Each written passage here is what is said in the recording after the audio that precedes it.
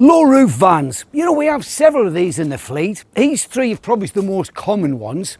What we want to do now is have a look at the racking and typically how we're going to load some of the materials we use on a daily basis. Start with this one, eh? Alright. Well, I'll probably pick the easy one first because this is the electric vehicle. Now, comes in two sizes, short wheelbase and long wheelbase. The short wheelbase, they'll have the racking like this. You might recognise this from the new combo vehicles. You know, you've got the little trays here where you can bring all the small items in. You've got the hook here which you can get them and put them into. You've got the tube there for all of the pipes up to 1.5 metres.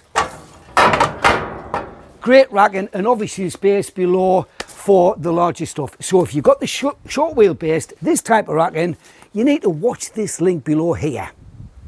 Now, if you've got the long wheelbase, you won't have that. It'll be more like this. Come here. Here we go. So, two types of racking. You'll have one like this at the angle, or that'll go straight and you'll have more racking at this side. But fundamentally, they're going to be the same for the loading because you're always going to have this 3 metre compartment that you can put all the pipes in. So that's fabulous, that. But the concept of these is that you don't get in. You know, so you can reach most things from here. You've got all the tilt trays here. The most thing you'll do is put one hand out to support the body weight. You know, because if you're reaching in like that, you know, this is 2/3 of your body weight. You stand like that for any length of time and you'll probably say rude words to me because you'll feel the ache. But by putting the hand down, it supports the body weight. So you can put the hand down there and you get bits and pieces out. 45-degree angle is great for doing that. You've got your USB charging point there, a tray there for the laptops. This is cracking. Look at all the tilt trays here. But again, look, a hand down there for all the smaller items. Now, if you're vertically challenged like me, you might have to stick one knee in the vehicle there like that to get the third tray. Or if you've got longer arms, you probably get it from the side door. Heavier stuff like this, like the power flush, they're going to go in here. But look, there's a handle there. And it's kind of like screaming to say, pick me up by the handle. So that's what we do, innit? Outside base of the twist, that's gotta hurt. Inside base, innit? Look. Little tilt like that, there, push the floor down with both feet so you're in control of the load. Get one end down and then push it in position. You've got loads of these strapping eyes here so you can get it all hooked in and strapped in. But by doing that, it just protects the back of the vehicle. You know, look after the kit, guys, because it looks after you. Let's go and have a look around the side door, eh? So here we are, look, there we are. Again, it might just be one little knee in there just to support the body weight. And here's the little tilt trays I've got there. But one thing to bear in mind is there's 3 doors to this vehicle. So rather than overreaching for something, just nip round to the other door and get it. Everything should be reachable for you. Sometimes you've got some awkward stuff to put in, you know, like radiators, boilers. And again, you can maybe put it in this door, put it on there pivoted, push it into place, and you've got these lashing eyes to get it lashed down. Remember, you're responsible for the loads that you're carrying in this vehicle. They've got to be secure. Or you know, when you've got the straight rack on the other version, that power flush goes under the shelf round by here. In fact, while I'm talking about that, let's nip to the other door, have a look, as where ladders is there. Well, it should have been there. They've left them on the floor for me. How rude. Oh, can I just cover this while I'm here, though? The amount of times people come and pick things up like that, and I get it because they think it's kind of in the middle and balanced, but it's in front of your feet, so it's got to be outside base. That means double the weight is straight on the back and a twist. Just come to one end, inside base, absolute doddle. Little tilt from there. What we do then is just get one end in there, and then just stand them up and get them in. Now, as you can see here, normally you'd push them in, but it's going to hit there. So the idea is you get that end in first there.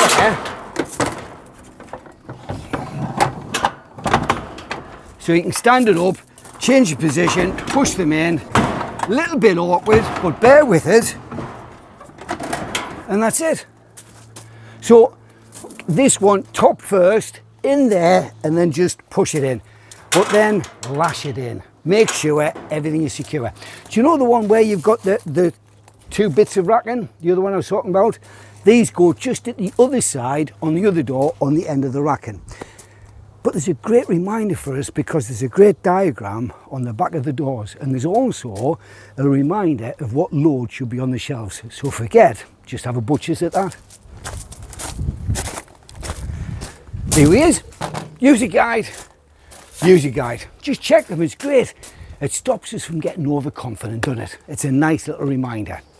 But please don't forget, that's racking as well, isn't it?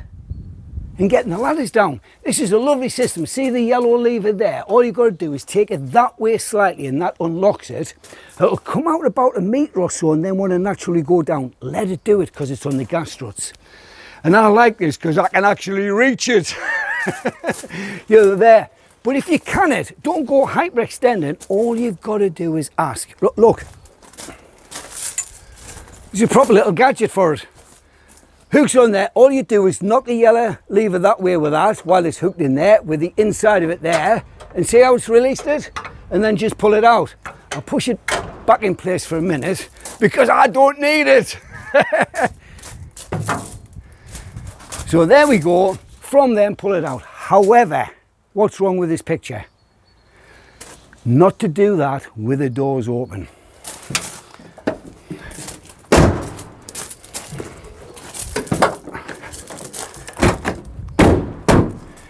It could actually do, but if you think about it, that means you've got to have the ladders, you're going to take them off, you've got to go and take them somewhere, and you've left the van open.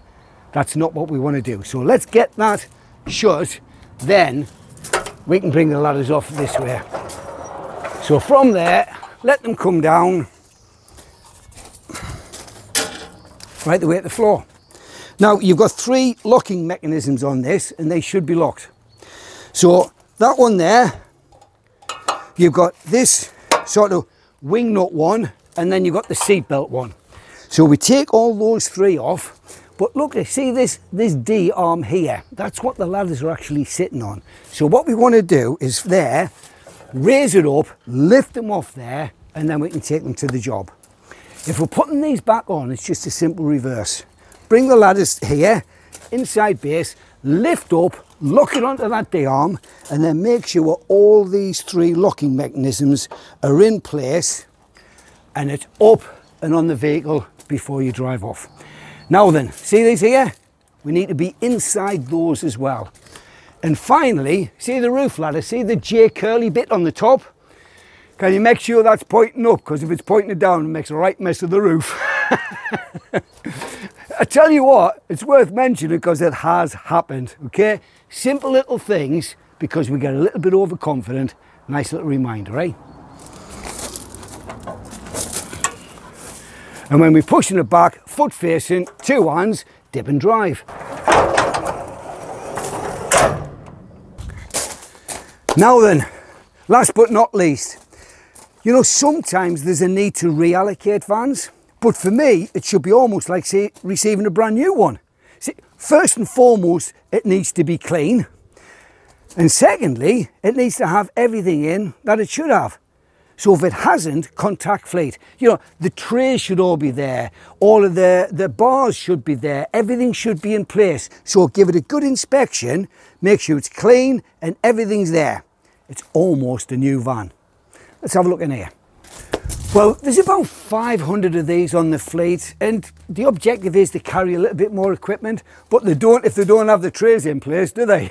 I mean, that's not what you've got to accept. How can I put stuff in if the trays aren't there? So this is where you actually contact fleet and say, hey, my trays are missing. And you know, it's a little bit dirty, this one. This is not how they would come to you, okay? But a good example of what to look for. Specific places for things, ladders down the side here, but there's one way of putting them in. Come round the back and we'll have a look. There we go. They've got to go in head first. See, because there's a little lip which stops it going any further, but the actual head of the ladder goes over the top of the lip. Otherwise, the feet will hit it and they're sticking out here. You go and shut the door and there's a right old dent in it. So it's always head first. lots of racking. I'm not going to patronise you guys by saying what goes where. Just think about it. Similar stuff together, more regular stuff near the door. Like this here, the Hoover. Get it in. That actually just sits there. But make sure it's secure. Because it might not go in there, but the door shuts. And this is something we'll have in and out quite a bit, isn't it? Now, let's go and have a look at this other side door.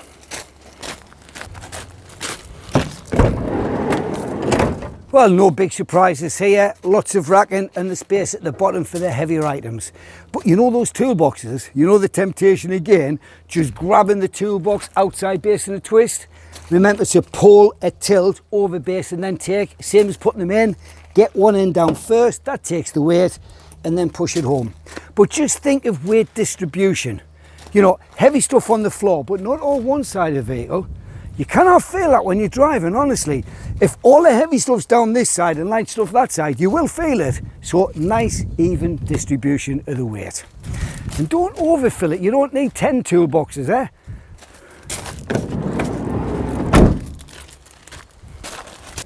But then we've got the necessary evil, haven't we? Paperwork. Well, there's pouches, and we haven't shown them because we don't want them to be seen, because we don't want anybody else to see them. You know, paperwork is quite sensitive, so get them tucked away in the pouches. You might even have it under the seat. Don't mean under the seat because they might slip and affect the driving. I mean if you've got the seats that lift up and put them in the storage compartments there. So don't leave things lying around for people to see. It removes temptation. But what a fleet. You know, electric vans, for goodness sake. British Gas really are leading the way here. And the racking systems, they haven't just been thrown together, it's been designed specifically with you in mind. So it comes to you, so you don't have to go reaching in. Correct manual handling. Brilliant fleet, great vehicles. Look after the vehicles because they're designed to look after you. Have fun.